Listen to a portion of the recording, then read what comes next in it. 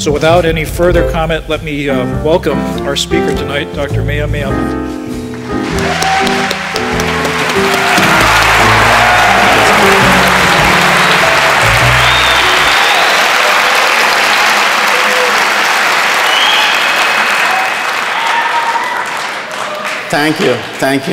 Thank you, Skip. Good evening, ladies and gentlemen. It's really a great pleasure to be in Portland for this lecture series. I've been traveling all over the country, giving talks, but mostly in professional conferences about what ISEP and Terry Bristol and Skip Rung and all the partners are doing here. Is truly remarkable, bringing good speakers on forums like this, to transmit information. This is the kind of things that make Portland a great American city. So I want to congratulate all of them, for the extraordinary efforts, that they've been putting in this lecture series. So today what I'm going to do is to give a brief introduction to you about this technology of the 21st century, nanotechnology. The title of my talk is Nanotechnology, the Next Frontier. I can't remember whether it was Terry or someone else who told me that when you talk to an audience in a public forum like this, so the rough rule of thumb is that actually 1/3 of what you got to say to them, everybody has to understand. The other 1/3, they can have some, feel for what you're talking about. And the last 1/3, if it goes way over their head, that's okay. And so that's a rough rule of thumb that, somebody gave me.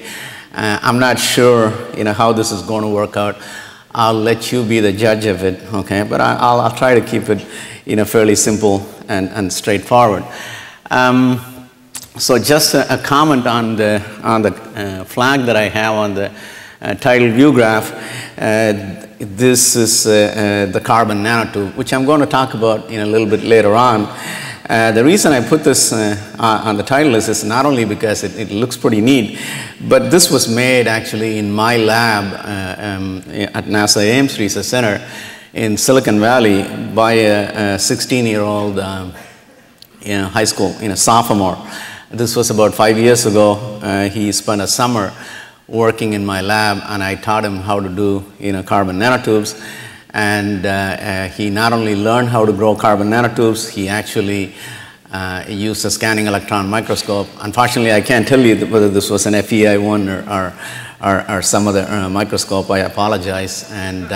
But I think more than likely it is actually an FEI microscope, because I'm from the US government and we have a rule that actually you cannot buy anything foreign. So it probably is a FEI SCM. Anyway, so he used that and he made this thing. Currently he's a senior at University of California, Berkeley. So I'll come back and talk about the carbon nanotube a little later. So a good place to start is to talk about nanoscale. Okay, so what is a nanometer? A nanometer is 1/1000th of a meter. Okay, so just to put it in context, so I'm going to show a few things. So, this girl is about 4 feet, and that's 1.209, meters, or in other words, 1.209 billion nanometers. Okay. So these cats are about a foot tall, which is 3/10 or close to 0.3048 meter, or in other words, actually 304.8 million nanometers. Okay, so we are going down the scale. The next one is an ant.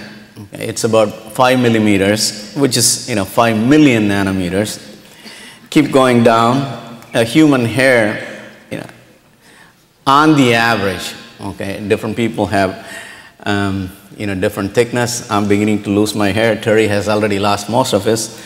And so on the average actually is 10 micron wide on the average. That's the thickness of a human hair. So that's 10,000 nanometers. A DNA is 2.5 nanometers wide. And then finally, if you were to take 10 hydrogen atoms, and stick them right next to each other like 10 golf balls, and that covers 1 nanometer. Okay, so that's how small things are. So hopefully, this context actually gives you an idea what a nanometer length scale is. Okay, so the next one is, then now that you understand what nanoscale is, the next question is, what is nanotechnology? Obviously, by now you get the picture. It has got to do with, playing around with things at the nanometer length scale. Okay, so do we. We are playing around with things, but not just simply playing around with things, but making things which are useful. Okay, I should have made the useful in bold and red and italics because that's I can't get the message across better than that. Basically, because some of you may have read the book Pray by Michael Crichton, and it talks about all kinds of gray goo and all kinds of nonsense. And wait until the movie comes. Actually, that would get even bigger press. Okay, so. People in Intel and FEI and all the companies across the world, actually we are trying to, we are working very hard to make things which are useful, okay, useful things by manipulating matter at the nanometer length scale, okay, the scale that I was talking about, approximately 1 to 100 nanometers. So that's only the beginning, that's only half the story, okay. So necessarily nanotechnology has to do with manipulating matter at the nanometer length scale. But more importantly, it is also about taking advantage of properties that change because you are going from a big bulk scale to nanoscale. So you are going to ask me a question. Oh, so do properties change when you go from big size to small size? The answer is absolutely. Okay, I'll come back and give you some examples. So for the time being, just take my word for it. I'll come back and give you some proof. Okay, so the important thing is, half the story is actually manipulating matter at the nanometer length scale. The other half the story, which may be even more important, is taking advantage of the novel or unique properties that arise because you are going from big scale to small scale. Okay, so that completes the story. But then there is just one other thing. Okay. What you are trying to make, does it really have to be small? The object that you are creating, does it have to be small? The answer is no. Because a lot of useful things actually don't have to be tiny, unless we plan to shrink ourselves, okay? I mean, we are who we are big, and if you have to make use of a lot of things, the objects have to be something that we can touch and use and feel and so on and so forth. So the object that you create does not have to be, the ultimate object that you create, the product that you create does not have to be nano. It could be micro or it could be macro. See, eventually you can use a nanomaterial and assemble a body panel or an aircraft wing. Okay, which is going to be the size of a regular aircraft. Okay, so the object that you build, the product that you build, can be anything much bigger than nano. Okay, that makes a lot of sense, right? And so now the next question is, what is so special about nanoscale? Okay, the first thing is actually, this is a simple exercise, and for the students, you take a cube. Okay, so the surface area. Surface area of one side is if each side is A, then the area of that one side is A squared, and this being a square, you have 6 sides, so it's 6A squared. Okay, so now you just cut this in the middle. Okay, now what it is you are creating one surface, extra surface at the bottom and one extra surface on the top. Okay, so now you go from 6A squared to a larger surface area, and then you cut this actually now into another 2 pieces, cut this into another 2 pieces. Okay, so you keep creating more and more and more surface area. So the bottom line is, nanomaterials for the given volume, they have a large surface area. Okay, so the area to the volume ratio keeps on getting bigger and bigger and bigger when you go to smaller size. Okay, so that's the first thing that you want to keep in mind. So that is something special. The second thing is a little bit about chemistry. Okay, you take an iron particle. So in this case, I'm just something like a 30 nanometer iron particle. Okay, and look at this picture. What it is nearly about only 5% of the atoms are on the surface, okay? And all the other atoms are inside. On the other hand, now you go to something like a 3 nanometer particle that nearly has 50% of the atoms on the surface and then the rest of them inside. Okay? So you might wonder, what is the difference between an atom on the surface and the atom on the, inside? An atom completely inside, it is surrounded by its neighbors. Okay? So chemistry-wise, basically, it is bonded to its neighbors. So all its electrons and everything, they are shared by the neighbors. Okay? So think of it as like a happy atom. Okay? On the other hand, the atom on the surface, it has got this sharing thing going on the inside, but on the outside, it is not sharing anything with anybody. So this is kind of think of it like a restless atom. Okay? And the restless atom is an active atom. Okay? So that's the difference. So now, when you go smaller and smaller size, more and more atoms are on the surface, and the atoms are on the surface are more reactive. Okay? So that is the second thing that is special about nanoscale. And then the third one is quantum mechanics, plays a very large role. Okay? And the quickest way for me to explain quantum mechanics is actually, in fact, one of my colleagues a long time ago drew a nice picture. I wish I had that.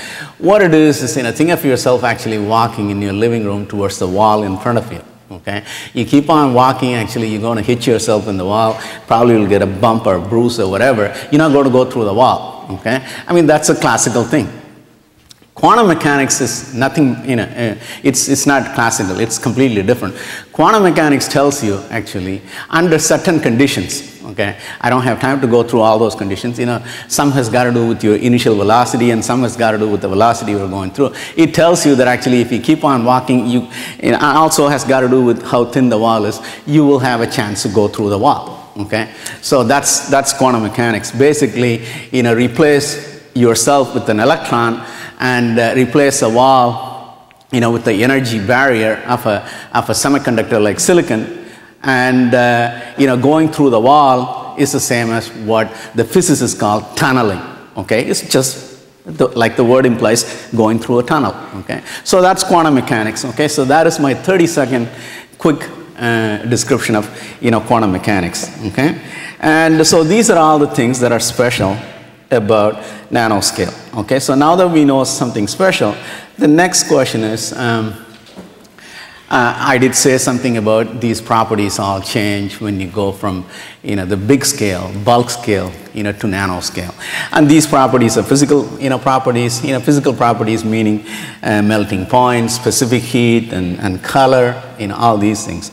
Chemical properties change, electrical properties change, mechanical properties change, optical properties, magnetic properties, so on and so forth. Okay? So you get the picture. I'll give you some examples. Okay?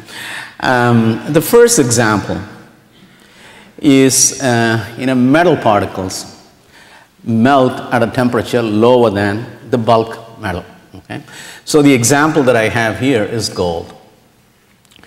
If you have a bar of gold and pure gold, and if you can afford to throw it in a furnace or oven and watch it melt, and so you will notice that actually it melts at 1064 degrees centigrade, right on the dot. Okay, so that's what all the textbooks tell you, and textbooks don't lie. Okay, so 1064 degrees centigrade, and it melts. On the other hand, you make nanoparticles of gold. That actually I'm sure everybody can afford. Okay? And so throw them in the furnace and watch them melt, and you will notice something like a 4 nanometer particle melts approximately 200 degrees quicker or sooner than the bulk melting point. So the simplest, actually, melting point, is one of the simplest properties. Okay, even that changes when you go from big scale to nanoscale. Okay, so that's one example. I don't want to give you too many examples, and just one more. Okay. Again, I want to stick with gold. Okay, I mean, I like to stick with things I can afford. Okay, and So what it is, gold, we know the color is actually, yellow.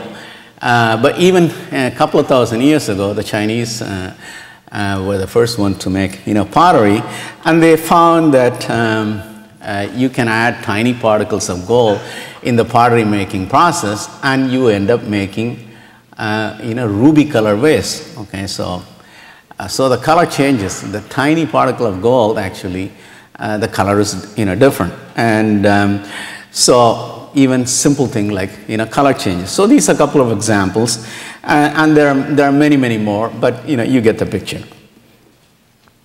Okay. So then the question is, somebody is going to ask, okay, isn't this all chemistry? Okay. Well, let's see. And when we talk about atoms and molecules, they're generally smaller than the 1 nanometer. Remember, I said you need 10 hydrogen atoms right next to each other to make 1 nanometer. So a hydrogen atom is substantially smaller than a single nanometer. Okay, so that's what we study in chemistry.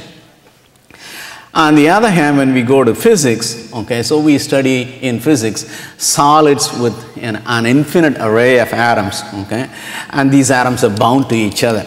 Okay, they're all pretty happy atoms. Okay, and so that's what we study in condensed matter physics. Okay, in the nanotechnology or nanoscience, we talk about the in-between world, which the scientists call the meso world. Okay, and the nano systems, I'm talking now about systems. They are not large enough to obey the classical laws. Just to give you an example, I'm sure you all heard about the so-called Ohm's law. Okay, Ohm's law basically tells you that if you were to take something like a copper wire or aluminum wire, which conducts electricity, the current that goes through a wire is proportional to the voltage that you put in. Okay, and the proportionality constant is what we call resistance. Okay, and the resistance of an aluminum wire is higher than copper. What that means is copper conducts electricity much more easily than aluminum. And likewise, actually, aluminum is better than something like steel, so on and so forth. Okay? So when we talk about copper wires and aluminum wires, all these wires, actually, they follow the classical Ohm's law. But in the nano system, the system is not big enough for this classical law to apply. So these are all the differences. So the point I'm trying to make is it isn't plain chemistry. Okay, it's something something different. But you still have to understand chemistry. Okay. So when did it all start? Okay. Well, actually, the use of nanomaterials, whether they knew it or not, it goes back even centuries. Okay, I talked about the Chinese pottery makers. Obviously, Chinese pottery makers, didn't have access to the FEI scanning electron microscope, and they had no idea, what the size of the particles were or what they were doing. One of those days, I think somebody in Shanghai or Beijing, I think they just probably had something, and maybe, it probably came out of a snuff box they had or whatever, it just spilled onto the pottery. This thing, it was an accidental discovery, and probably got a ruby color vase and then, played around with it. So it was just empirical. Okay? They didn't have that much of an understanding. And you could actually give a lot of examples in the history that use, tiny materials. Even actually things like photography, using silver particles in developing the film, and all those things are actually examples, originally developed empirically. Okay? But now, what it is in the modern days, actually, with all the instruments we have, we are trying to develop an understanding. The reason is, with understanding comes opportunities to improve things. Okay? That is the important contribution of science. Okay, so the scientists actually, they want to explain everything in the universe. Okay, otherwise, they get totally restless. And because when you can explain, when you understand, then you can make things better. Okay, so that's the reason. So the key modern dates. Okay, so we want to come out of the pottery making process and come to the the modern days. The very first time somebody uttered the phrase and talked about the potential of nanotechnology was Richard Feynman. He was a professor at Caltech. In 1959, he gave a lecture which became much more famous later on, and it was titled "There's Plenty of Room at the Bottom." Okay, so he obviously meant the small things, where he talked about opportunities to assemble things from atoms and molecules upwards. And then came actually the scanning tunneling microscope. It was invented by IBM in their lab in Zurich in Switzerland. And most recently, President Clinton signed the US National Nanotechnology Initiative in 2000, and putting money into this activity. That allowed resources to flow into universities, so there could be all kinds of research looking into all aspects of nanotechnology. So those are some key modern dates in the history of nanotechnology. So the first material that I want to talk about is carbon nanotube. Okay. People have been talking about this for a number of years now, like as if it is a magical material. In some cases, it certainly appears so. Okay, so certainly we all know about carbon. Okay, couple of forms of carbon everyone familiar with. Obviously, the first one is diamond. Everyone knows. Graphite. Okay, the graphite is the same thing that is in your pencil lead. Okay, so that's graphite. The carbon nanotube is another form of carbon. Okay, and since the word tube appears, that there is a reason, because it's a tubular form of carbon, and the diameter can be as small as 1 nanometer, even slightly smaller, and the length actually could be up to now, some people claim up to millimeters. Okay, I'm just asking you to do an imaginary experiment. If you were to take just one layer of graphite sheet, the same graphite I talked about, the one in your pencil lead. Just take one layer of graphite sheet, and if you were to roll it like you would roll a cigar, okay, so what you will get is a nanotube. Okay, obviously nobody is sitting there rolling cigars using graphite sheets. It's just pretty much impossible. You can grow them in the laboratory in reactors, and there's quite a lot of work going on at PSU right here in growing these carbon nanotubes in the lab. Okay, trust me, that's actually a lot faster, a lot cheaper than rolling cigars. And so this is how a nanotube looks like. This diameter is about 1 nanometer, and this is an electron microscopy image of a carbon nanotube. So a few other nanomaterials. I'm sorry, I want to talk for a moment some interesting properties of carbon nanotubes before I move on to the other materials. Okay, the first one is it's an extraordinarily strong material. Okay, just to give some comparison, it's 100 times stronger than steel, but approximately weighs only 1/6. Okay. The second one is carbon nanotube can be metallic. It could be like a metal. It could be like copper. On the other hand, it could be like semiconducting too, just like the silicon you have in the silicon computer chip. So that's very unique. It can play either role. Okay. The third one, remember I mentioned that actually the small materials have a large surface area, and that is absolutely true of the carbon nanotube. You take only 4 grams of carbon nanotubes, it has the same area as 1 football field. I mean, that's a mind-boggling, okay, number. Okay, just 4 grams of carbon nanotubes has the same area as 1 football field. Okay, so that's just remarkable. It has very high electrical conductivity, much higher than copper, and it has very high thermal conductivity. It can also conduct heat actually better than many metals. Okay, so these are all some very, very interesting properties of carbon nanotubes. So now moving along, actually a couple of other nanomaterials. Okay, so the first one is nanowire. Okay. You take a look at the periodic table, you will find a lot of inorganic materials like silicon, germanium, and compounds like gallium arsenide and gallium nitride. I mean, you can put together all kinds of combinations, from your periodic table under certain rules. I mean, not every permutation combination is possible. Okay? And the community has been growing them in thin films and bulk materials for 50, 60, 70 years. But in the last 5 to 6 years, the same materials now you can grow them like nanowires. So what you see here are, can you see them? What you see here are, these are nanowires. Okay. Nanoparticles and nanopowders. Okay, so any number of nanoparticles and nanopowders. And then there is another material which is actually very interesting. It's called dendrimer. Okay, and a dendrimer is like a polymer.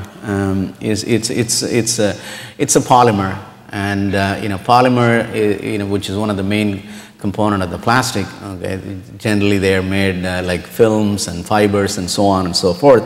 A dendrimer is a special kind of polymer. It's more like a tree-like polymer because it's got all these kind of interesting branches. Okay, but in addition to the interesting branches, okay, it also has a cavity in the middle. Okay, so you can stuff this cavity with something. You can stuff this cavity with the drug. Okay, so you can do drug delivery. Okay, or you can stuff this cavity with a catalyst and you can use it in petroleum refining or something. Okay, so this is an interesting nanomaterial, a dendrimer. So these are all some. I just want to give you some idea of nanomaterials. Okay, so what is the impact of nanotechnology? Okay. The impact of nanotechnology, because the properties change, all kinds of properties change, physical, chemical, electrical, magnetic, optical, so you can expect the impact is going to be right across the board. Okay. Electronics, computing, communication, materials, manufacturing, health, medicine, transportation, energy, environment, national security, space exploration. I mean, I haven't left anything out. Okay.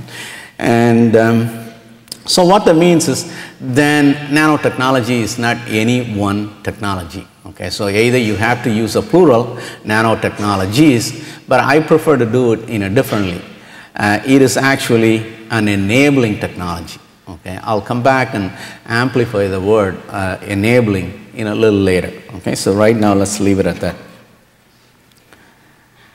So actually, since I mentioned so many of these things, what I would like to do is in each of these areas, I just want to give a couple of examples, and I still want to maintain the time so you can all go home at a decent time. Okay, and so first thing is computers. Okay, I just want to talk briefly about evolution of computers. Okay, if we go back about 15 years ago, the story of computing was shared computing. Okay, basically what it was called was a Cray computer. It was a company in Minnesota, or the IBM mainframe computer. Tens of thousands of people in an office or across the country, they were sharing that computer. They were called mainframe computer. So then came the era, which is what we have right now. It's the so-called PC era, which is the personal computing. But in the future, actually, it is going to be what we call UC era, which is the ubiquitous computing. So in the ubiquitous computing era, what it is thousands of computer chips, or computers or computer chips, they're going to be sharing each and every one of us. Okay. Essentially, the computer chips could be embedded in a wall, and it could be embedded in chairs and clothing and light switches, maybe even your belt buckles. So that way, you are actually walking down on Broadway on a nice day. Actually, the computer chip on your belt buckle actually could be interacting with the computer chip on the store advertisement of a Chinese restaurant, and then dinner reservation 6:30. 3 people, no smoking, etc., etc. Okay, so and it's essentially what we are talking about is connecting the world. All the things in the world, with the world of computation. So that's where we could be going. Okay, so the past and present and future. Okay? So where does nanotechnology fit into this one? Nanotechnology in computing. Okay, much faster computers with more efficient energy use. Okay, the computers, as you know, are getting faster and faster. Okay, one of the problems that the computer industry is facing, actually this cartoon came from Intel. Okay. One of the things that the computer industry is facing is the chips, as they operate faster and faster, they're also putting out more and more heat. Okay. Just to give an idea, and what the Intel engineers plotted here is the so-called power dissipation in watts per centimeter squared. And so this is actually generation of Intel chips, and I'm willing to bet most of these chips in the 70s and early 80s, I don't think any of us remember anymore. Okay, I'm sure at least some of you would remember the 284 and 386 and so on and so forth. Obviously, everyone will remember Pentium and then beyond. So what it is this curve shows that by the time we reach 2010, the power dissipation could be close to 1,000 watts per centimeter square. But the Intel engineers, whoever said engineers don't have a sense of humor, actually they are wrong. Okay, so look at what the Intel engineers plotted here. Along with the curve, actually, this is a hot plate, which you may see in the student dorms, to cook things. And this is a nuclear reactor, and this is a rocket nozzle. Obviously, there is a surface. So the 1,000 watts per centimeter squared, which we anticipate by 2010, that is comparable to a rocket nozzle or a nuclear reactor. Okay? So imagine a scenario. If the engineers fail to dissipate this heat fast enough when the computer is working, one of the two things can happen. Okay? Let me first give you the best case scenario. The best case scenario is actually you turn on your computer, you start checking your email, you can also boil water for your tea. Okay? The worst case scenario is you turn on your computer, the circuit will vaporize by itself. Okay? And so what actually in nanotechnology people are trying to do is to accomplish the thing. Let's go fast, okay, faster computers, but let's see what we can do, to be more efficient energy use, okay? So that's so much on that. The next one is, historically, actually, the computer, somebody makes a logic chip, the computer chip, somebody makes a memory chip, okay? And nobody does anything to do with, sensing and so on and so forth, okay? And it's possible in the future, the same chip can have logic, memory, and sensing. So where do you think the inspiration come from? It's our own head, okay? We have logic, and we have memory, and we have a bunch of sensors, okay? So inspired by that, potentially we can have the same chip holding logic, memory, and sensing. So these are some of the advances we can expect in the computing era, okay? And the electronics. In the electronics, higher density data storage, CDs and DVDs, which can store much higher amount of data and music and video, so on and so forth, still shrinking the size. Okay? And then companies are now already working on this, especially the Japanese companies, Samsung, they're all working on this one. Intelligent appliances, that can integrate sensing and all the advances we have already made in communications and network and electronics. Okay? Just don't ask me why. I have no idea why I would need an intelligent refrigerator. Okay, but let me tell you how it works. And what they're talking about is, and I just want to keep it light because it's getting late in the day, right? And what they're talking about is, you have a milk carton, and milk is pretty low. And so there is a sensor that could tell actually the depth is so low, it's time to order. Okay, or sometimes actually the milk level may not be low, it may be pretty much 3/4 full, but it's been sitting there for 2 weeks and it's just basically stinking up the refrigerator. Okay, so that needs a different sensor. In one case it's a level sensor, in the other case it's an order sensor. Okay, so you need two different types of sensors.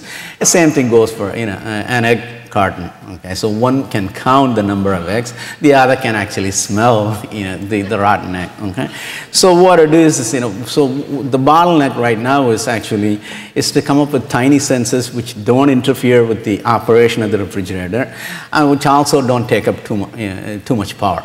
Okay. And so then combine that sensor with the communication network and the electronics and all of those things, bingo, then you can send actually quick signal to a local Safeway or whatever your favorite grocery store is, and then things get delivered. Okay, but so these are some of the things that you can expect in electronics. So moving right along, the next one is health and medicine. Okay, I'm sure you all heard about or know about the human genome sequencing. It was done very successfully, and the human genome sequence is known, and all of that wonderful stuff. But what it is, the pervasive impact of that is we haven't started feeling it yet. And one of the things that is happening right now is actually a number of groups across the country are doing research, to accelerate this gene sequencing process. For example, if it can be done in about an hour or two. Okay. Perhaps I just want to keep moving along, but perhaps under Q&A or something, if I get an opportunity, I can explain, how this one works. But for the time being, in the interest of time, I'm going to keep moving. And so the idea is actually, right now, therapeutics is based on statistics. Okay, so what it is you get sick when you go to the doctor, and the doctor looks at the symptoms. He or she has seen that symptoms in thousands of people, so they guess, oh, that's what you got. Okay, so that's based on statistics, and then the prescription. No, what did I say? I said therapeutics. No, diagnostics is based on statistics, and the therapeutics also is based on statistics. What it is they've given this pill to thousands of people. It kind of worked in at least most of them, and then it probably would work for you too. Okay, and but remember, actually, all those commercials that you see, actually, they say very fast on TV all the side effects you have, which you actually sometimes you wonder you would rather have the original thing than all these side effects, and. So that's basically because we are all different. Okay, I mean, even among a homogeneous population in a place like Maine or New Hampshire, people are still different. Okay, and then you come to Bay Area, and we have about 150 different this thing, and the statistics, if it is gathered from there, I mean, what good is that statistics? So now you know why those fast talkers are making money doing those commercials. So the idea here is, if the entire the genetic makeup can be sequenced in about an hour or two. What that means is, you just go there once, and then you give a DNA sample, just, go have a cup of coffee, come back, and then, your genetic makeup is known, and it could be just coded on a plastic card, and you can just carry it in your wallet. And then from then onwards, actually, it could be individualized medicine. Okay, so that's a possibility. Okay, so that's one thing I wanted to say. I mean, in each of those areas, by the way, I can give you 10, 15, 20 examples, but then, we won't get home at a decent time. And so I just pick up a couple of them. Okay, so the second example I want to give is, and whether it's a football player who got his knee banged up, or an unfortunate soldier coming back from Iraq, and quite a lot of them are coming back with lost knees and lost limbs and all kinds of things. So they are you need to stitch them up with artificial body parts. It could be a ligament, it could be a limb, or it could be a leg, or whatever. And the problem is, actually, the body tends to reject these parts, artificial parts, in a couple of years. Then they got to go back and get opened up and stitched up with new stuff and come back. It's excruciating. So what it is there is a lot of effort going on, to develop more durable, rejection-proof artificial body parts. In fact, that's one of the things that material scientists and mechanical engineers and the medical community working together, and then targeted drug delivery.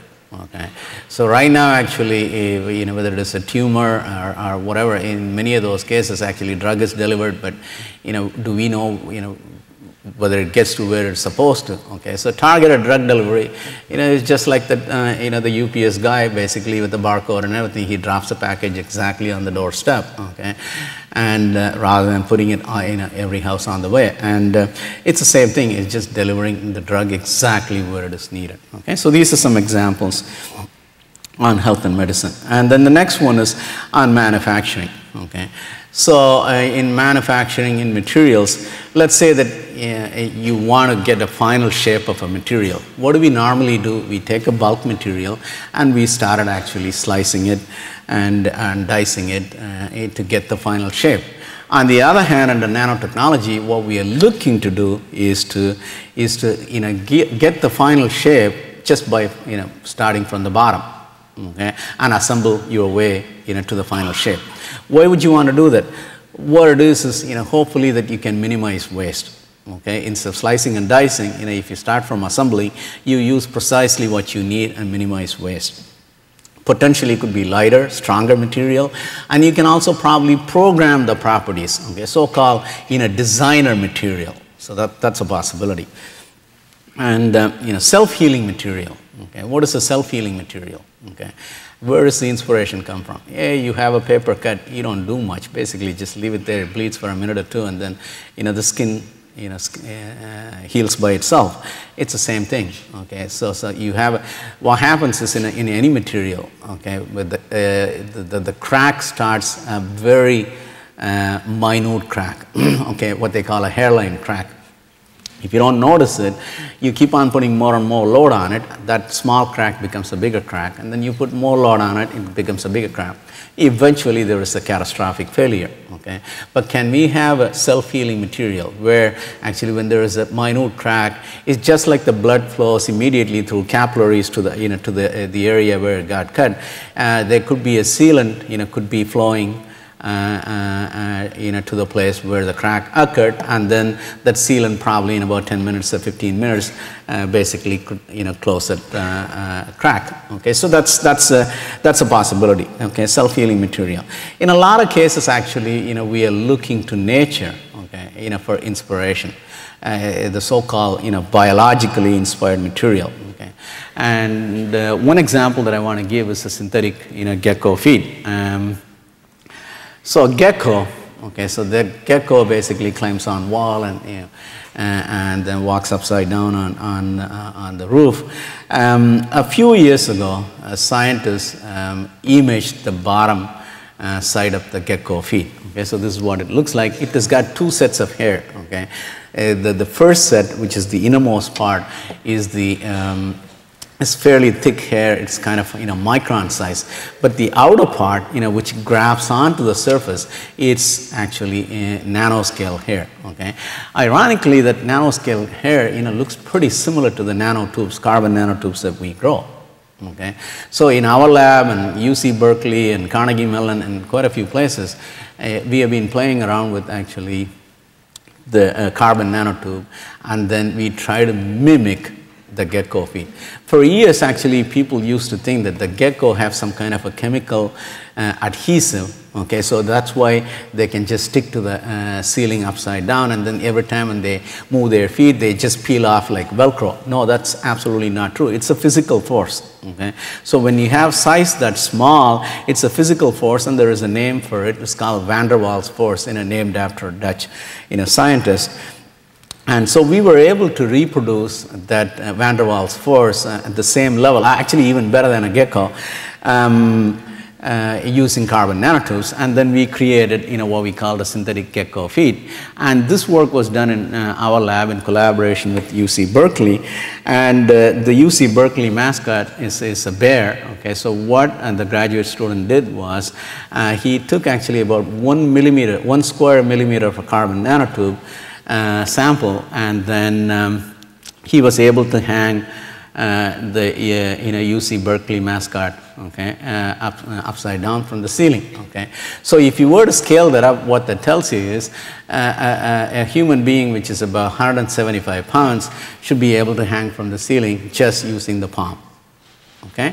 And so we have been able to do that, so that's better than gecko. So where we haven't achieved what gecko can do is a gecko, I don't know how long a gecko lives, but during its lifetime, I'm sure it walks miles, which means I don't know, gazillion number of steps, whereas our material failed probably after about 100 times adhesion, and then taking it out and peeling, and after 100 times. So, but again, actually, gecko had what, 1 million years to perfect, and we did this for I don't know, about 6-7 months. So, and so what I'm saying is things take time. Okay, so we just got to be patient. Okay, and then there's a German group actually has developed a self-cleaning surface, self-cleaning glass. Okay, lotus is a flower which probably people in North America may not be familiar with because it's mostly an Asian flower. Countries like India and Indonesia. This lotus flower has a remarkable property. It has a way of keeping its surface very, very clean. And so the German scientists have been able to actually reproduce that effect on glass. Okay, so that actually would be good for car windshield. Okay, so these are all some of the things that we can anticipate on manufacturing. So just keep moving. Actually, I just want to talk a little bit about fine particle technology. Okay, common powders. These are not necessarily nano powders. Okay, and some of them are pretty big, like cement, fertilizer, face powder, table salt, sugar. These are all something basically pretty big. So these are not nanoscale at all, and they've been around for a long time. But there are powders which you don't even realize that they are there. Okay, so that is actually in paint, toothpaste, lipstick, mascara, chewing gum, and the slick magazine covers, your Cosmopolitan or whatever, all those magazine covers, they all have particles. You don't even know that they have nanoparticles of powders. Okay, floor coverings, automobile tires. Okay, you think automobile tire is all rubber. Okay, what it is, they use nanosilicate particles. And what the nanosilicate particle is, the rubber is like a string, and it could potentially unravel prematurely. What the nanosilicate particle does is it just sticks to the end of the string, and then it prevents it from unraveling. Okay, so these are all things. But what it is when you talk about nanoparticle, actually, there is always an optimum size. Okay, the classic example of optimum size of a particle is peanut butter. Okay, we have two kinds. One is the crunchy one, and the other is the creamy one. It's the same peanut, same everything. Size is different. Okay, and the creamy one, much smaller particle. And the other thing that you probably don't know, and you should check it when you go home, is that the ketchup has got fine amorphous silica. Okay, and basically what the amorphous silica does is it controls the flow of ketchup. Okay, so who did, so if you have to turn it around, constantly do that, that means they haven't done a good job. So that's all there is. And then there are time release vitamins. Okay, or time release medicine. So the way it is, it's like a capsule, and the vitamin is in a bunch of different particle size. Okay, and the smaller size dissolves in your stomach acid first, and the bigger one dissolves later. It's a simple thing. So that's why 6% efficiency. And then the fluorescent lamps are somewhat better.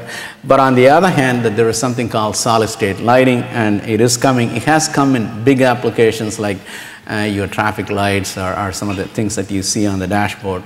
But the price is not low enough for us to replace all these filament bulbs in our house. Okay, so that's one example I can give in the energy area. The other thing is, now you go to oil wells. Actually, what comes out of the oil well is crude oil, and then it needs to be shipped in a tanker or whatever, and then you go to a refinery, and then you refine it to get petrol, or what we call gasoline. But is it possible for us to pump gasoline out of the well? Which means all the refining action should go on down there. So basically what it is it's a refinery in a hole. Okay, so these are a couple of examples. And let me see what else I have. National security. Well, this is an interesting, because the Department of Defense is one of the biggest sponsors of nanotechnology. So a tank actually is about 80 tons. Okay, so when you have to ship 1,000 tanks across halfway around the world to Iraq and Afghanistan, wow, the logistics is a nightmare. Okay, I mean, if we are spending $400 billion on defense, and logistics actually it takes a good chunk of it. Also, we complain about our SUVs in terms of miles per gallon, but whereas these tanks, actually the metric is the reverse. It's gallons per mile. Okay, so what it is if the 80-ton tank could be reduced to 30-ton tank. Okay, but without losing a single functionality. That's an important thing. Okay, so we don't want to do any sacrifices. Exactly identical performance, but if we can reduce the weight, okay, by making better composites and better materials, and then shrinking, some of the communication and other things that they have. So that actually would save us a lot of money on logistics and gasoline and so on and so forth. The same thing applies to the soldier too. An average a backpack is about 60, 70 pounds, and trust me, it's not food cans or anything. It's all kinds of gear, communication gear, batteries, and so on and so forth. And so if that can be reduced to 30 pounds, that actually makes it easier for a soldier. In fact, the Army has an institute called Institute for Soldier Nanotechnology, which is at MIT, and which is very well funded, and they've been doing a lot of wonderful things. And also an early warning sensor for chem, bio, and nuclear threats. Okay? So these are all the things that so I've given you a couple of examples in each of the sectors. Okay, so now the next thing is, when is it all going to happen? Okay. One of the things that I like to tell people, the society's behavior is absolutely no different from the teenagers. Okay. And what it is you put couple of kids on the back seat of an SUV and start on a long road trip from Bay Area to Grand Canyon. Every hour on the hour, Mom, are we there yet? Okay. And it's pretty much the same thing actually, with society at large. We started giving money to you starting 2000 when President Clinton signed this wonderful nanotechnology initiative, and since then we've been putting money every year. And when President Bush came on, he also endorsed it, and he started giving you even more money than President Clinton. What have you got? Okay. So in that sense, actually, I just want to go back and look at history, and this is something actually, Terry Bristol would like, because he specialized in history of science and engineering. Okay, so if you look at history, and there have been a lot of similar things that happened in the history before, textiles and railroad and automobile and aircraft and computers. If you take a look at actually something like an automobile, unless you are a hot rod guy or GM, for you it's all about internal combustion engine, and if it is a railroad, if it is a train, it's all about steam engine or whatever.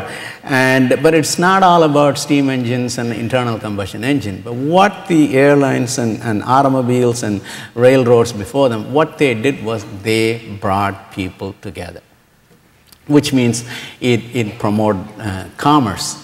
Okay, and it also actually allowed different cultures to learn things from each other, and it's all about commerce, and then it just enabled things.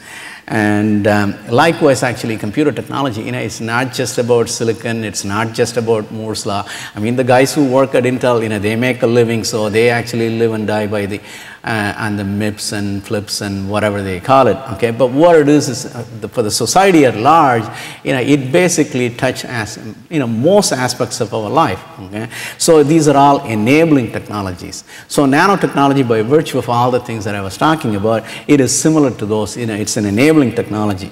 And if you look at these curves, actually, all these enabling technologies, they take actually about 15 or 20 years actually to put some roots.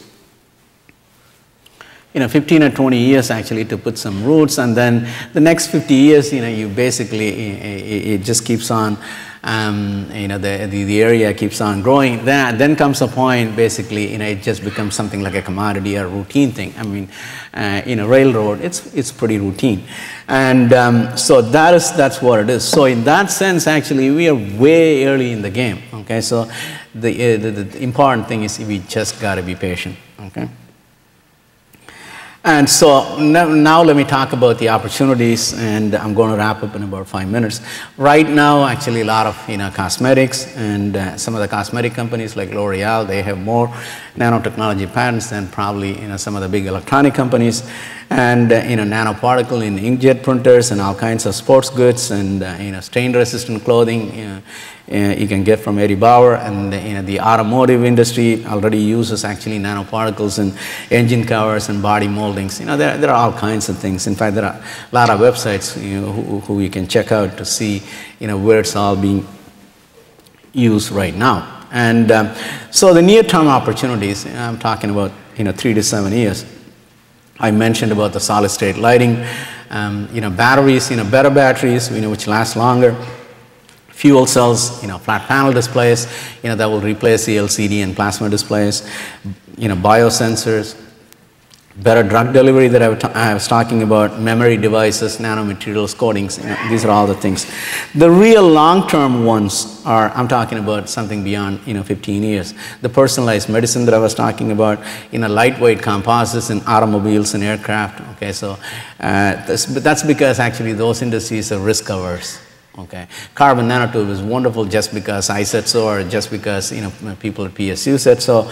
As wonderful as they are, if they are used in an aircraft, even I wouldn't actually take that flight to go home, and because it just it needs a lot of testing, and what it is like I was telling earlier to the students in the high school, the aircraft we always thought of as a big aluminum tube, but when Boeing introduced the 777, they used 10% composites using some kind of fibers, polymer fibers and polymers, carbon fibers and polymers. But now the 787 Dreamliner, which is coming in the next couple of years, that's going to be 50% composites. Again, it uses the predecessor of carbon nanotube. Carbon nanotube, as the name implies, is a nano, but the bigger carbon fiber, which is a micro and macro, like hundreds of micron fiber, and that's a 25-year-old technology. And that is being used as a composite, which is actually the supplier is a big Japanese company, Toray, and they supply to Boeing. And so 50% of the aircraft now is going to be composite. So what it is for the same strength and for the same safety and everything, a composite is much lighter. Much lighter translate into much better fuel savings, which is very important for the airlines. For you and me, what is more important is the comfort. Okay, basically when you are flying at 36,000 feet, what it is the air that is in there feels like it is about 8,000 feet. Okay, 8,000 feet is like pretty much a little higher than Aspen, Colorado, and it's not that comfortable. Some people have breathing problems when there is not enough moisture, so you just get out actually whistling. Your nose is whistling because it's so dry. And so those are all the problems. The reason is actually the metal, if you compress it too much to keep it at the same level as this room, the metal will have fatigue. Okay, that's one problem. And then if you increase the humidity to make it comfortable, then actually over a period of time, they use these planes for 25 years, but actually it will cut down to 15 years because metals rust. Okay, so that's a problem. So now imagine when 50% of the plane is going to be composite, what it is these composites actually don't rust, so they can pump in a little more humidity, so we will be more comfortable. And also they don't have the fatigue level as the same metal, so that means actually they don't have to keep it at like the 8,000 feet pressure. They can drop it down to 3,000 feet or so. That will be that much more comfortable. Okay, but what the point I'm trying to make was these fibers were developed about 20-25 years ago. It took them this long to put it in the plane, because not only actually they had to make large quantities and affordable price, so on and so forth. Above all, they have to test them and test them and test them and test them and certify them, because people are going to be flying on them, and it's a risk-averse industry. So that's going to take a while. And then the silicon computers, beyond silicon, what is there next? Okay, so these are all things, which are going to take 15 or 20 years.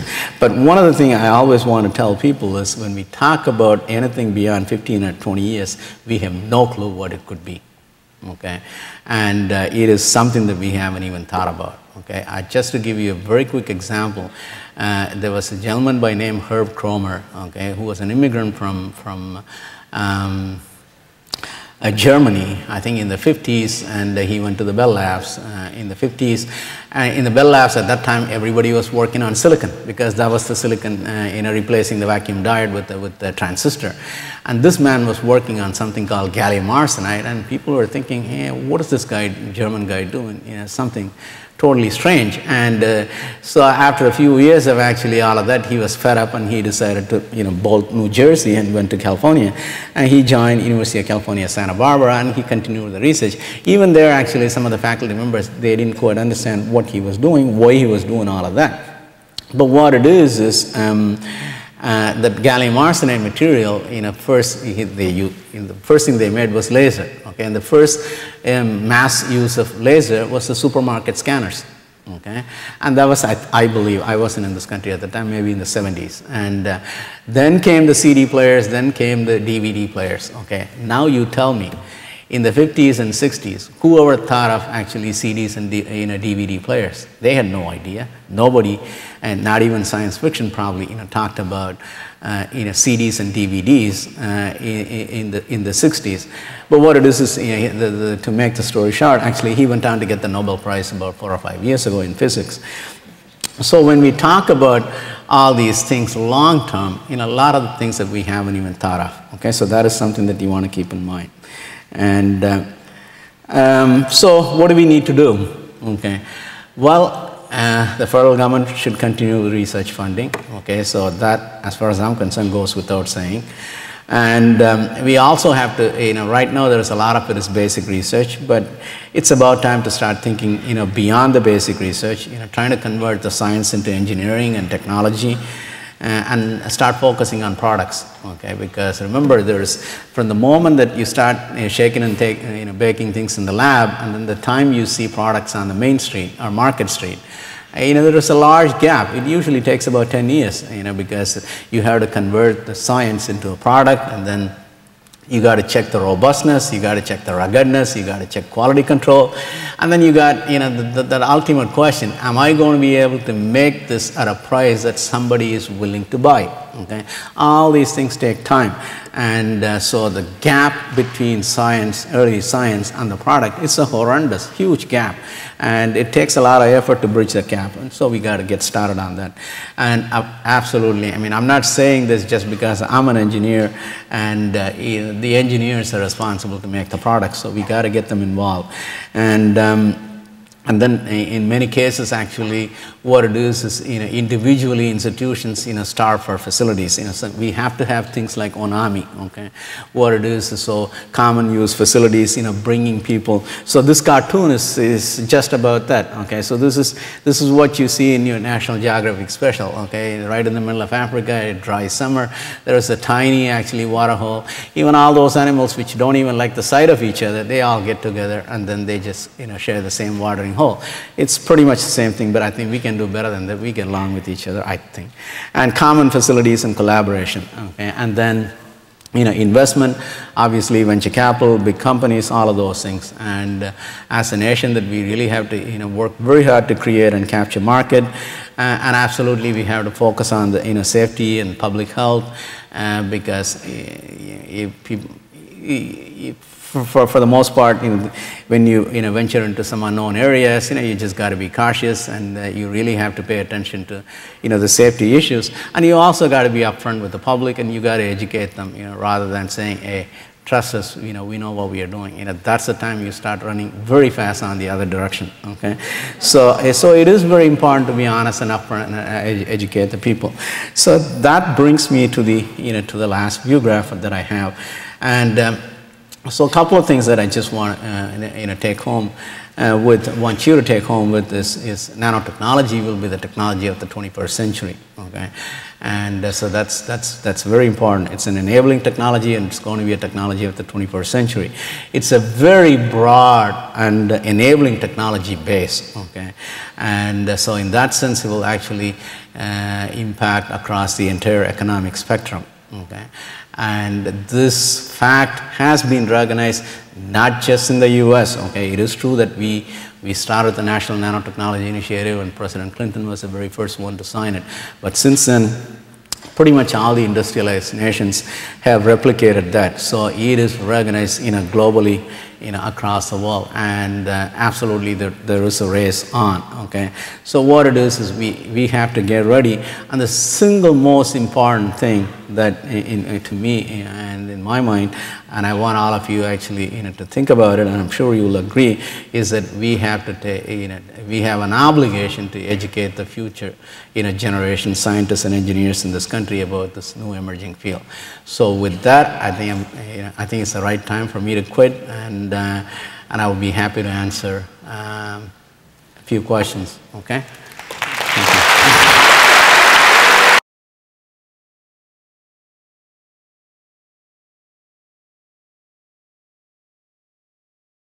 Yeah, go ahead.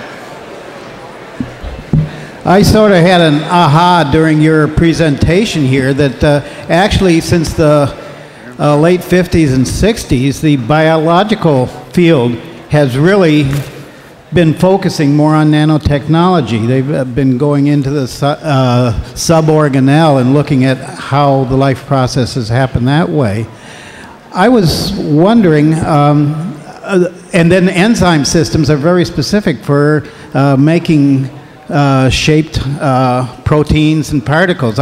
Is this approach being used at all in nanotechnology? Or the biology seems like a good way to tie things together. Yeah, absolutely.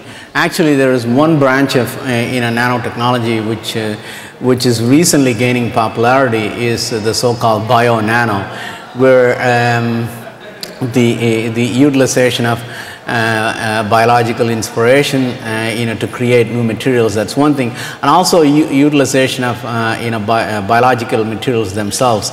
Like for example, using enzymes or proteins, to tag particles, and so that field, the so-called bio-nano field, is gaining a lot of momentum at this point. So you are on the right track. You are absolutely correct. Yeah. If they want, they can turn the light on too so we can see. Okay, yeah. Okay, my sister is doing a project on nanotechnology for the first Lego League tournament. Nanotechnology for what? The first Lego League tournament, as I think Skip mentioned. And she was wondering how nanotechnology can be used to to solve or cure brain tumors or any type of tumors, actually. Nanotechnology can be used for brain tumors. Huh? Brain tumors? Yeah. You mean how to attack the brain tumors? Yeah. Okay. One of the things that where nanotechnology is used, to attack tumors is there is an area called actually gene therapy.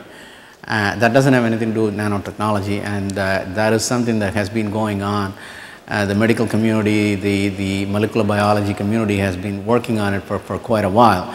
And in order to deliver the right type of genes to the specific areas, the biological materials that they were using, some of the proteins and other things, apparently they were pretty toxic and there were problems.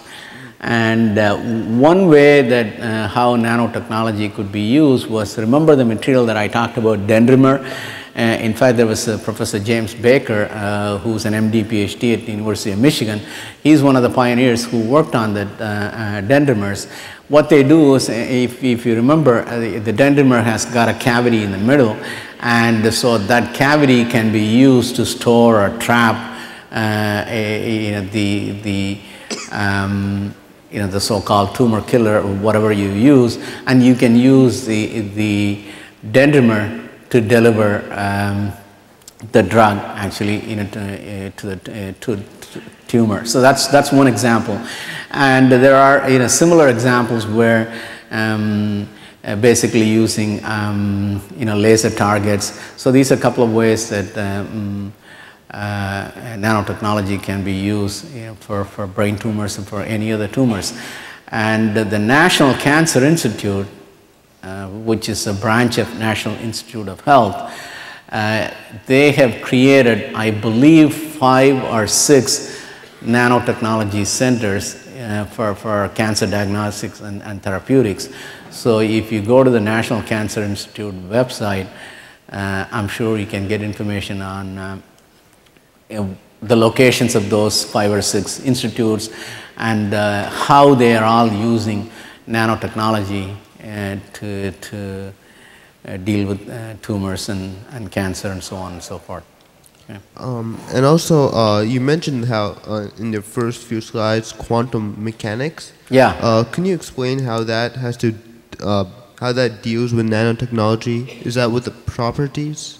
Yeah. What it is when you have a computer device which is fairly big, the quantum mechanics will not play a role, because an electron can travel with certain velocity, okay, for a given applied electric field. But on the other hand, when a layer of silicon or any of these material that you use in a computer chip, when it gets smaller and smaller and smaller, what happens is the quantum mechanics actually can play a role. And when the layer is so thin, electron can tunnel through that thin layer. And sometimes it is good, it all depends on what you want to do with it. Sometimes this actually could be bad. One of the problems that is right now happening is in the silicon chips that Intel is making or other companies, competitors making.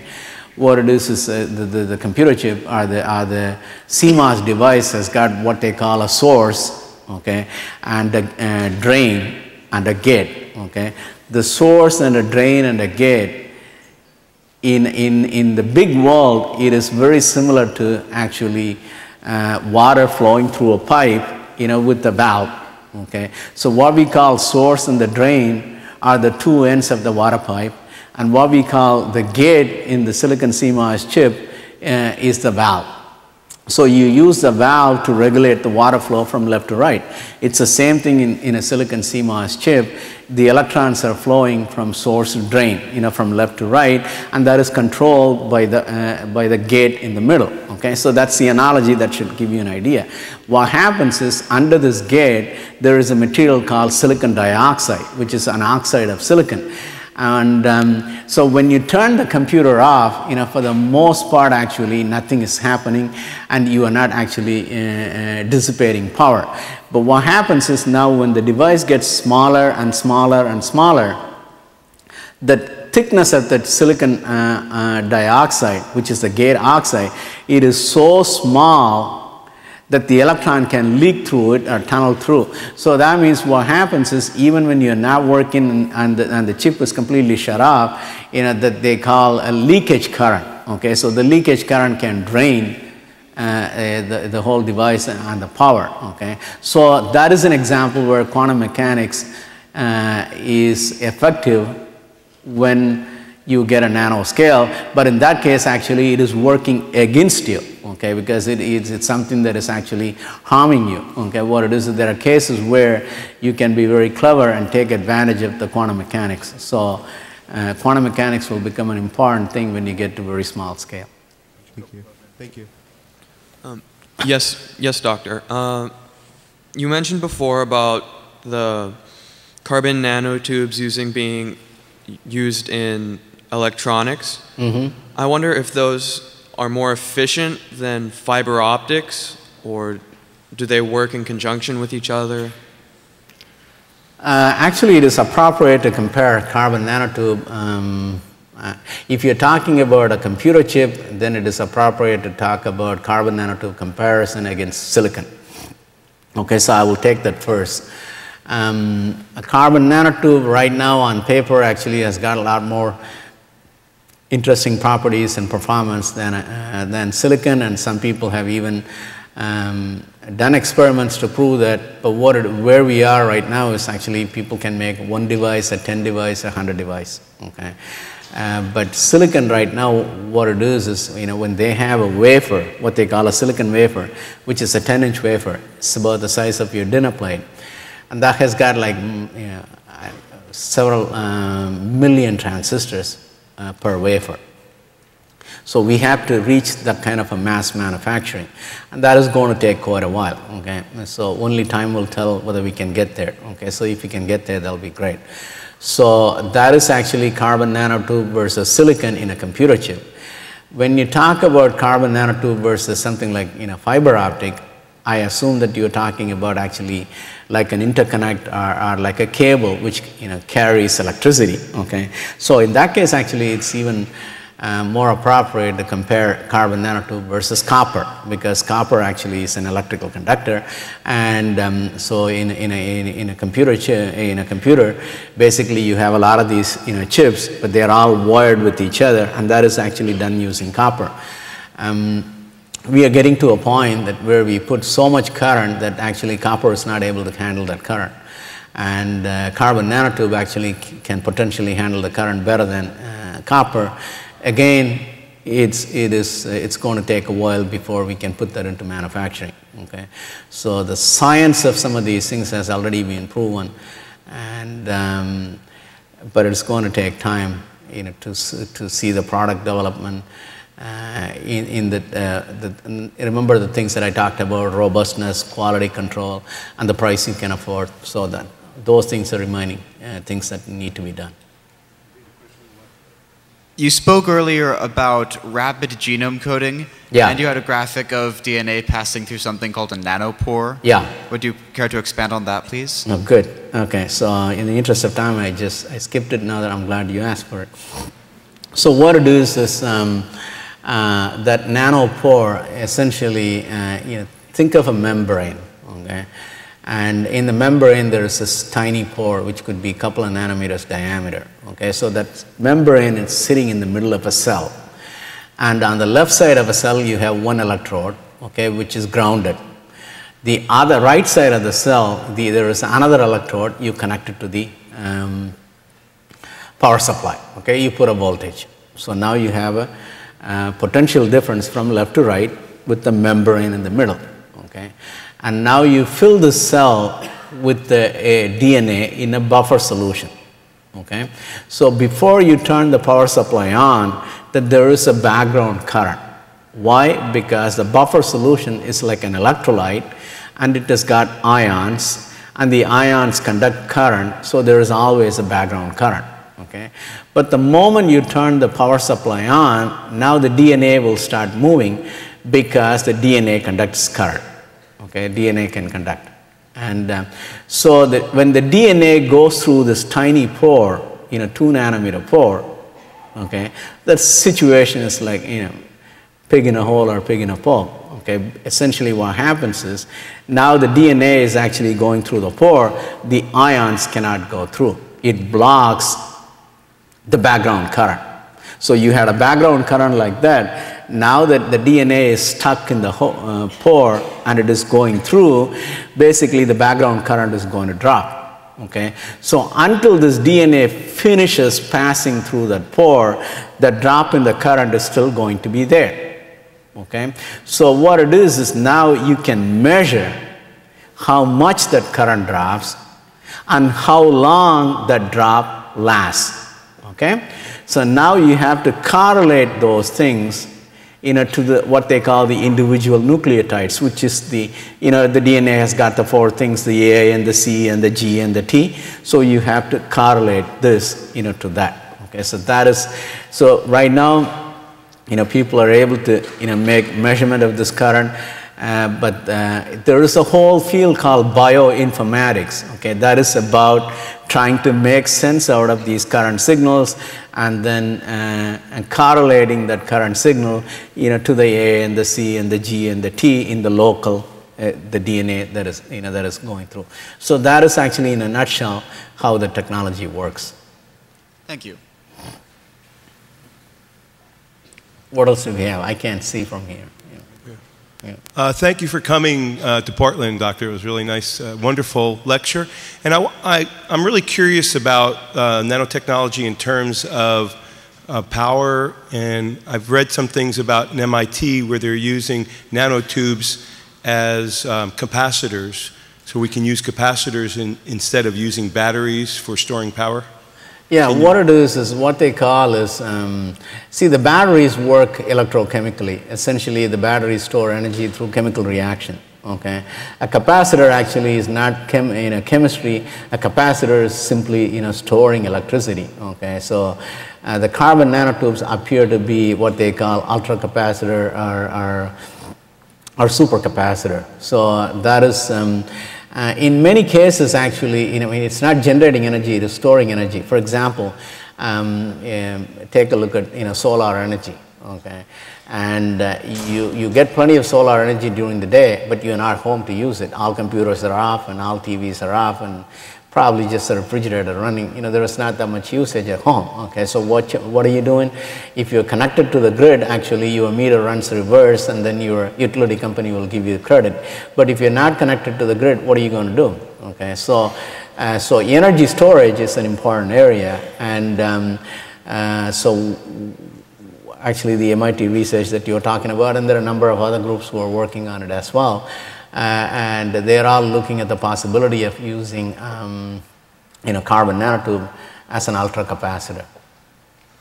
Do we have any idea approximately when we can see this technology making it down to everyday use? No, I hate to do predictions. No. Okay,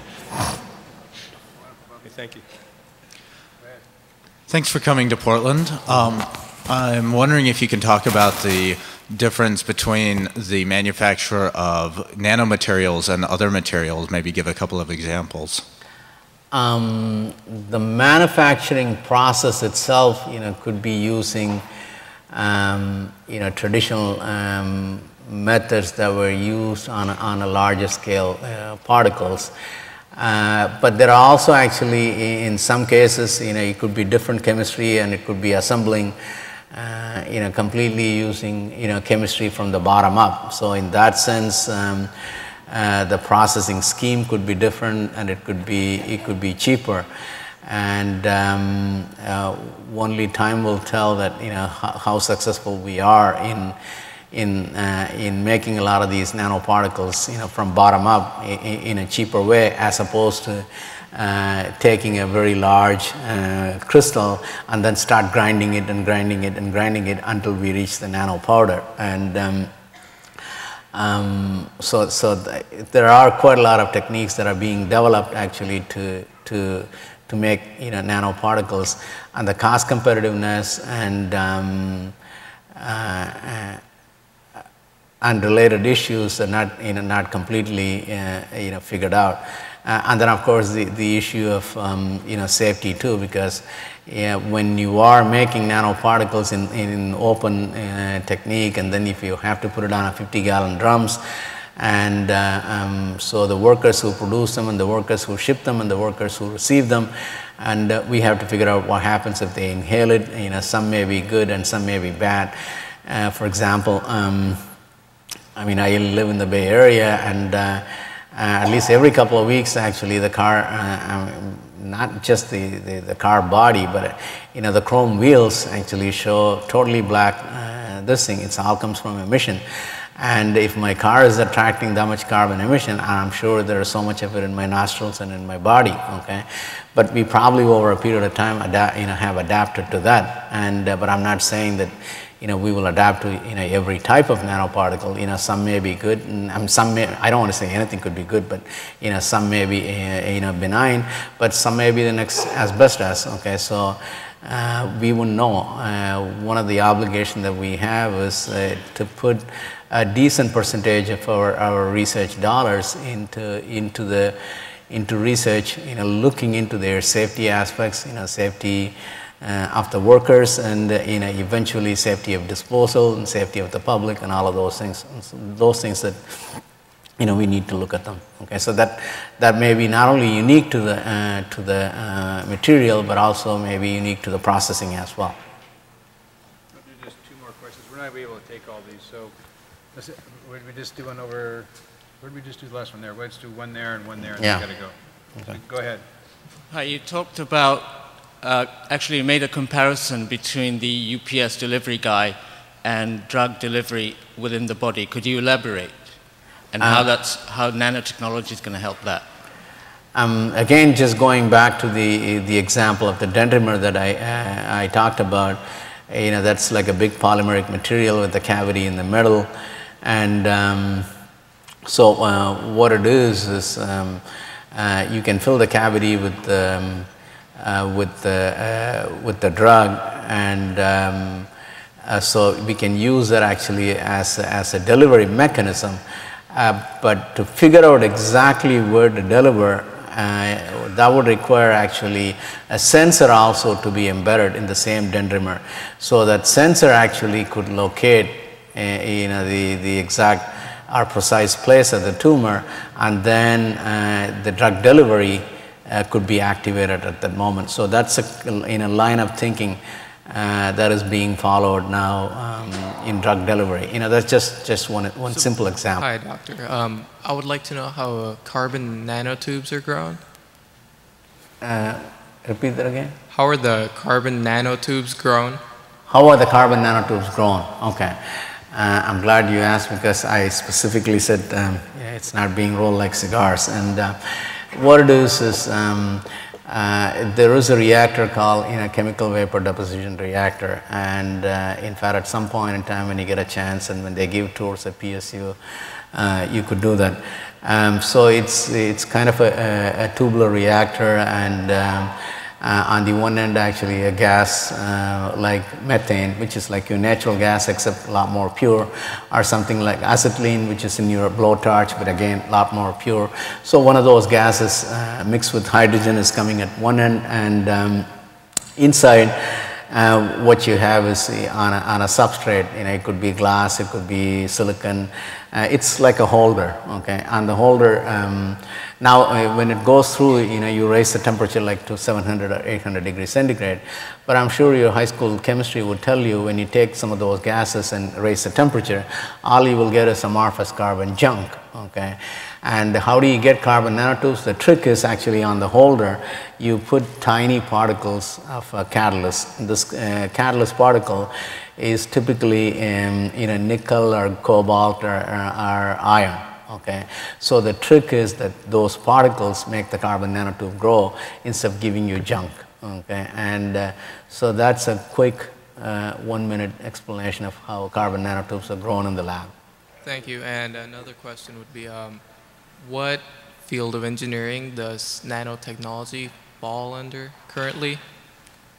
Or for studying, actually, depending on your interest in if you're more into materials and material science and materials engineering, and if you want to use in refining, petroleum refining or chemicals and all of those things, you could study them in chemical engineering. But if you are interested in actually coming up with materials and new high density CDs and DVDs and other electronic gadgets that I was talking about, electrical engineering. So in that sense, actually, it's nano in many ways is an interdisciplinary field, and so your basic degree could be physics or chemistry or any one of those engineering fields, and then you can pick up from there. And what are the better schools?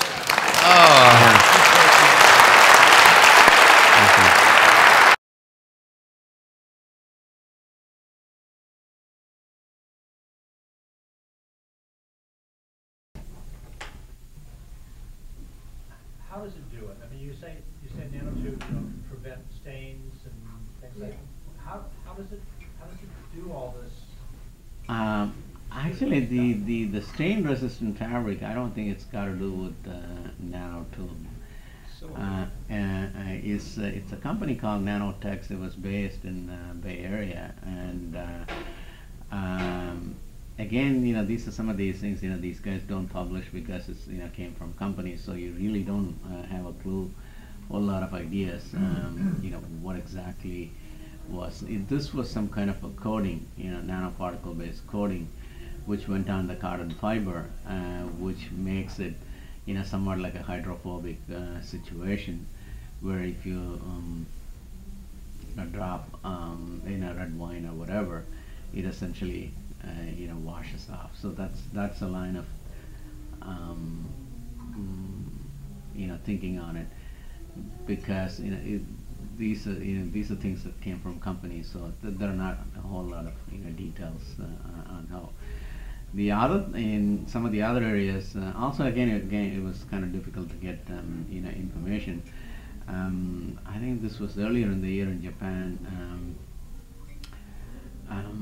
I was in Japan and I was flying back from Nagoya, and I saw the English language version of one of the local papers.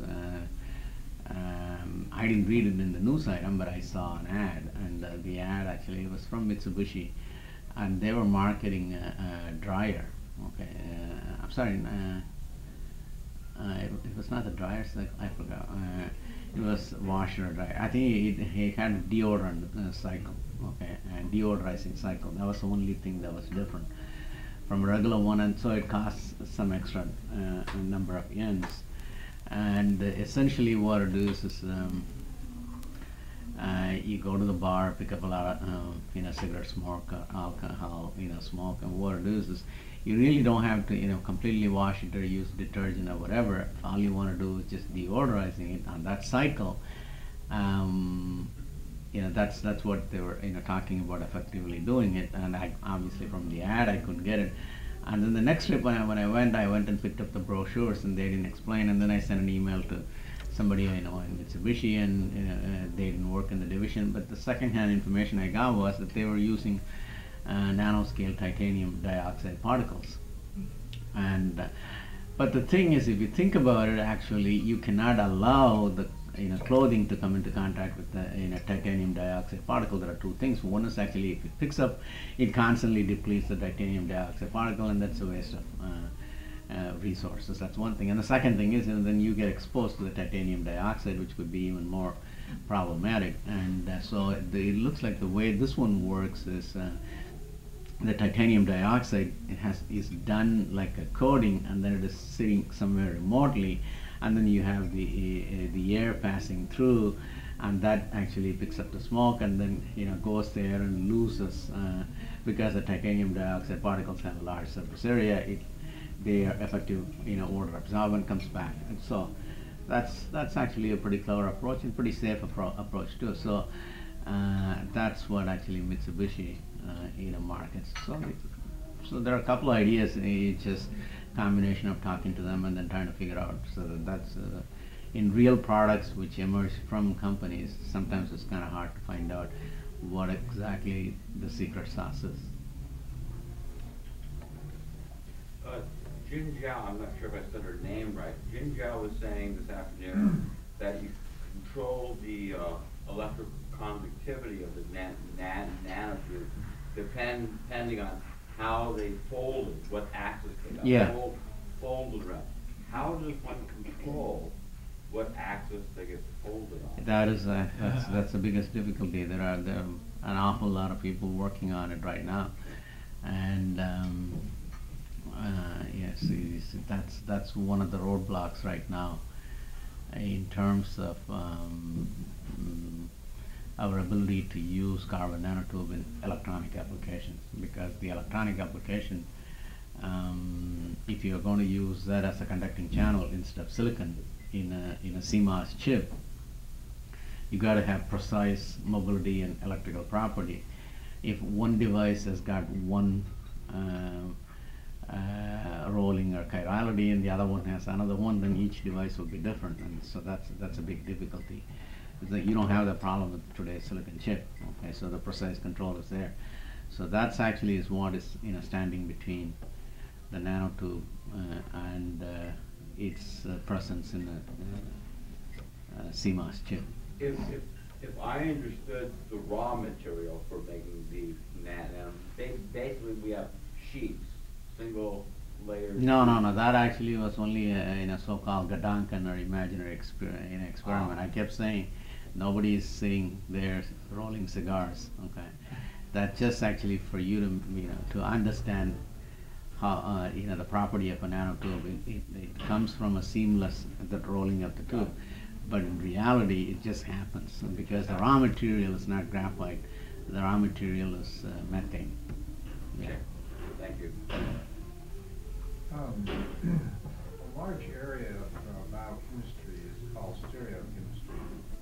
And it pertains to the concept that molecules can contain identical molecular number of constituents, but they can be of different orientations. They can be in a left-hand or right-hand orientation, which turns out to be a mirror image of each other. In our bodies, many medications act at sites that have this stereospecificity. It's like putting a key into a lock. And one of the problems is to separate these left-handed molecules from the right-handed molecules. There's nanotechnology, and there are ways to do it, but they're all, in my reading, fairly inefficient. Does nanotechnology offer any ideas about separating these left-handed and right-handed molecules? I'm not aware of it.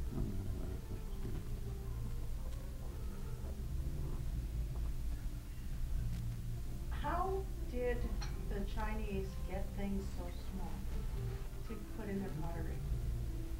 What process did they use to get things that small to change colors and such as you were describing in pottery? I don't know, it could be just, the first act of filing, whatever, when you first started, probably in the first set of particles that came out could be, so small, like a powdery thing. That could be, I'm just guessing. Yeah. And certainly they did not actually make, gold from, precipitating from something like gold chloride or some other chemistry, probably not. It's entirely possible, just like food problems they had, they didn't have that much gold to go around. I don't know, maybe they just had only particles. So was it in solution or in powder form when they put it? So it was a glaze, I presume? It was a glaze, I think.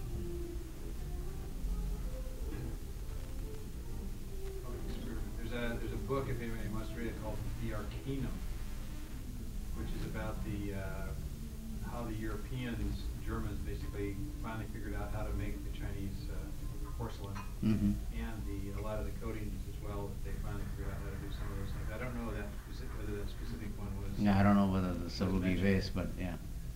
Yeah, actually, eventually the Europeans figured out what the. There's a lot of people underestimate, I think, how much experimentation went on, though. And some of it's, of course, some effects are going to be serendipitous as they're going along, but I think that they're feeling that in the 3,000-4,000 years ago, people weren't doing experiments. I think they clearly were with the new materials. So there's no way that they could have come up with these things. Yeah, but it also, see, what it is, we don't know the status of science and all of those things. I mean, we have a good feel for how things were a couple of hundred years ago in Europe and so on and so forth. But I don't know much about history, but I don't know whether we have a recorded history of the status of these things in Asia. Okay, because I mean, if you look at some of these things, actually, right now some of these things keep coming back since the emerging of Asian powers. But they say actually, so far back, by the time the English they invaded India and all of that, in those days actually it looked like in the world, the 2/3 of the entire world's GDP was between India and China. Okay, and European powers there was no U.S. at that time, and the Europeans had only about 20 or 25%, and India and China had about 2/3, and then the rest of the world. And so obviously something must have gone on, whatever their version of science or. There's this other thing that the science, as it was conceived in university, was something we shared, whereas engineering knowledge was always tended to be secret. And of course, then if there was a big war and invasion, a lot of this stuff just got lost. Somebody just came up with something. There was in India, apparently there's some herb or something that counters malaria. And it was like, there was this one little group that knew about it. Obviously, they didn't do a good job of it, because that's the first thing you get when you get there, so they don't know much. But somebody somewhere in India knew about it. Now somebody's kind of found it. I don't know if it's been totally, just maybe 6 months or a year. So these people started going back through these records for natural substances that would stop the malaria. And somebody had one, and it seemed to work. Now they're trying to, of course, find something slightly different than it, so that they can patent it, of course. Yeah. Pretty clear that the Chinese stole everything from the Indians, and the Europeans stole everything from the Chinese. Right? Yeah, it's actually, it's not clear. But see, there are some, I don't know whether anybody ever made those things, but what it is I vaguely remember reading, okay, this is all, really old, literature. And they were equivalents of the heat-seeking missiles and all of that, they were talking about in the old literature, okay. I mean, which were about, I don't know, hundreds and hundreds of years old, okay. But only in this century, we were doing heat-seeking missiles and all of that with high tech, okay. Some manifestation of some of these things, God only knows what they did. It's actually these things are really fascinating, but it takes a lot of time to sit down and sift through and understand and interpret a lot of these things and get the right context. One of the things in history of science, I feel the documents that have been, for the European stuff, which is what we worked on, was there's a certain number of, like Kepler's documents and, Copernicus, and you go through all these various things and the history of electromagnetism stuff. And then you start thinking about the engineering stuff. And apparently there's probably 10 times as much literature in engineering. And they didn't call it science, and it was down to being called recipes. Yeah. Recipes. Well, I mean, it was the engineering. It was how to actually produce something, how to actually make something happen. But these were not, in the university system, they weren't considered science, so they haven't really been brought up. So there's just, there's a vast literature of very, very interesting things and very, very interesting techniques that really were just had not been recognized in the 20th, 21st century. Go ahead. I guess I'm a Christian that is modern parallel to that. I usually try to figure out somebody. I usually have at least two questions, but I try to find a polite way to ask them together. But I'll ask them separately. This is my totalization. It seems to me that over the last few years, there's been a number of technologies that have been touted as possibly revolutionizing, changing genomics, proteomics, recombinant DNA technology, so forth. What is your opinion with regards to nanotechnology, aside from this washing machine, a deodorizing washing machine? Where will be the first technological application where we will have a real device, a real machine that does something based on nanotechnology? They're already there. And They exist, right? Yeah. Some of them. well, what it is if you take a look at this, the GMR based, magnetic devices they use for storage, that's purely nanotechnology work. Okay. The IBM's GMR based technology, that has already happened. But a lot of other things, it is going to take time. See, part of the thing is it usually, whether it is nano or micro or macro, if you look at the history of technology development, things have always taken minimum 10 years, if not longer, from the moment things are conceived. You take a look at actually even the internet revolution. Okay, DARPA funded this way back. Okay. For about 20 years, nobody even heard of it. See, the difference between then and now is, today we are in the internet era, which is plus 24/7 cable and umpteenth number of magazines and an awful lot of ways to disseminate information. And all those people, they have to fill their pages, whether they are web pages or whether they are cable news time or whatever, because they got to sell commercial, right? And so they got to have content. So people are constantly calling, the scientific community as to, hey, what's going on, so that fast information, dissemination, puts some kind of a pressure and on the community, and that's what I was, the thing that I was talking about Mom, are we there yet?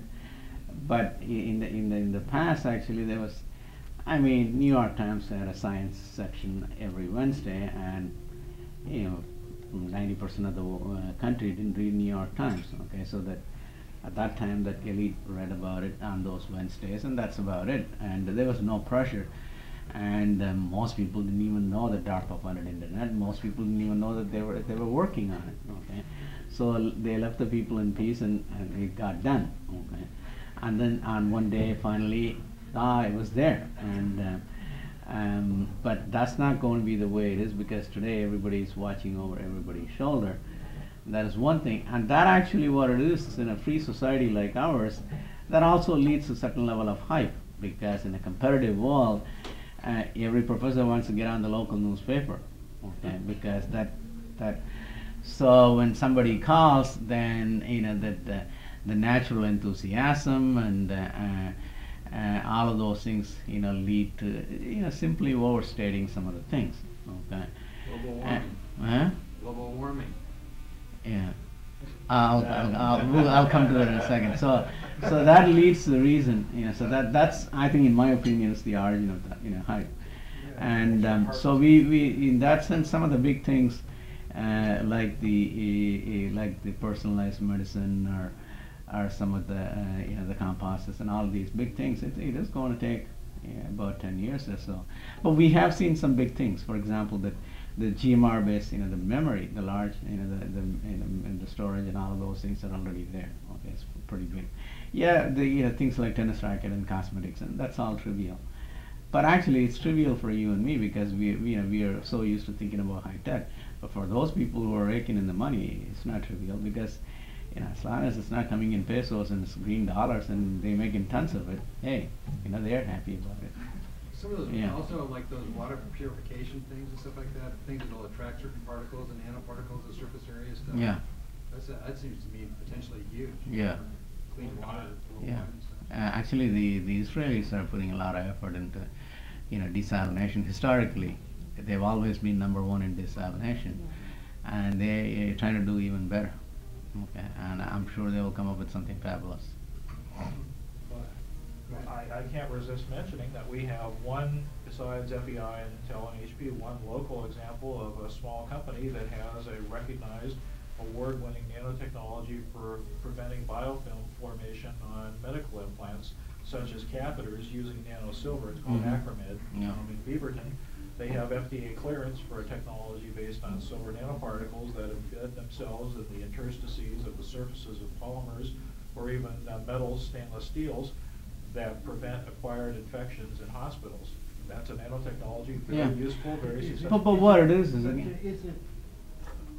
if we go to Providence Hospital, we're going to find these devices. It won't be long because they've got FDA clearance and customers to sell them. I'm admittedly being the devil's advocate. I understand. No, but you can, these guys are selling this stuff, so it's coming. Yeah. But also, actually, again, now that you're doing it, if you go back and look at, historically, I was alluding to this at PSU today. There was anecdotal evidence. I'm looking at analyzing the past records.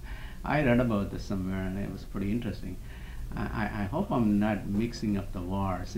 Apparently it was in the Napoleonic wars, and they had a very clear record over a long period that the infantrymen were always sick quite a bit more compared to the officers.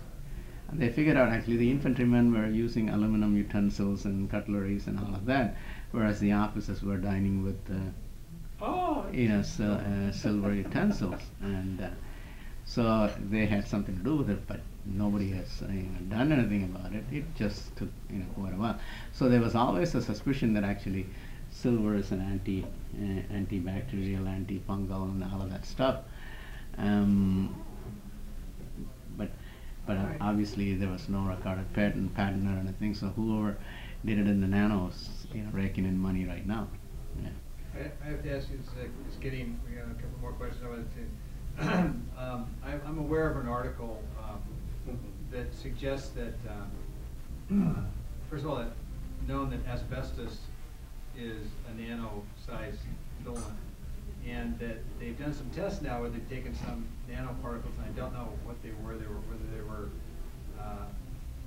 carbon nanotubes or whatever, roughly the same size as asbestos, and they injected them in some mice, and the phagocytes reacted identically to the nanoparticles as they did to the asbestos.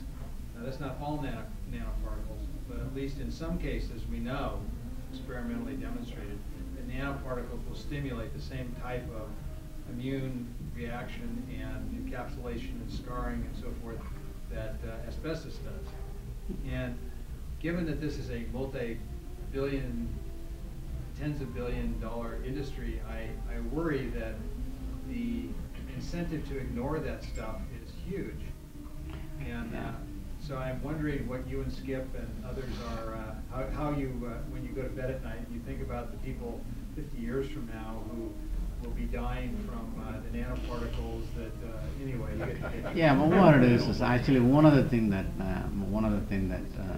I would advocate is that actually we even set aside something like 10% of our research dollars to investigate the safety aspects of all these nanomaterials. Okay, and I've always said actually knowledge is power. Okay, forget about nano for a moment. Whether it is micro or macro. Okay, every material manufacturer, when they ship something, okay, whether it is on a small package or a 50-gallon drum, they are supposed to send you something called material data safety sheet, which says blah blah blah, all of that. Okay, that means actually they have the obligation. And we have actually all civilized countries, they have at multiple levels, regulation agencies, federal level, state level, even local level. Okay, just because I'm the U.S. government, in my lab I can't use boron trichloride. I need permission from Santa Clara County, and they treat me the same way they treat anybody else, and it takes forever to get approval. So we do have things in place. Okay, just because we have something coming nano, all of a sudden actually I don't know why, that without even knowing, we can't ask for more regulations. I mean, we can't be just trigger happy about regulation. We got plenty of regulations in the book. Okay, I mean, people still violate regulations making fertilizer, and they dump some of the things actually in the local river. And so people could do the same thing with nano too, but that you can't have a broad brush stroke saying it's all bad. Okay, the important thing is whether it is nano or micro or macro, we have an obligation to generate the knowledge. Okay, and it is important that we force the companies to generate the knowledge. Okay, regardless of bottom line. And any material which actually has got bad rap and it's got bad properties, carbon nanotube, as wonderful as it is, if it is proven it is the next asbestos, it's just goodbye. That's what it is. Okay, I've worked on nanotubes for 8-9 years, but I would be the first to jump off the train if I know that it is. But at this point, do I know it is bad? I'm not capable of making the test, and the right people, the toxicologists and others have to study.